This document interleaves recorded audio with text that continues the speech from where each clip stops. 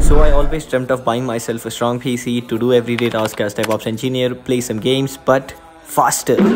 After saving my salary for months working as a DevOps engineer, I saved some money, so this was the time to fulfill my dream and build a PC.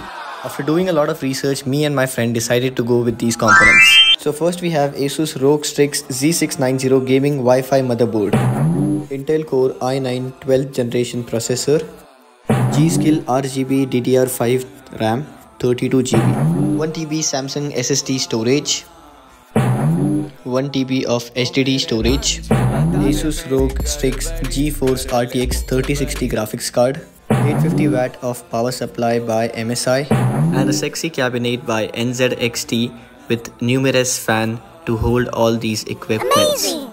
Subscribe to my channel and watch the next video where I'm going to test out this system.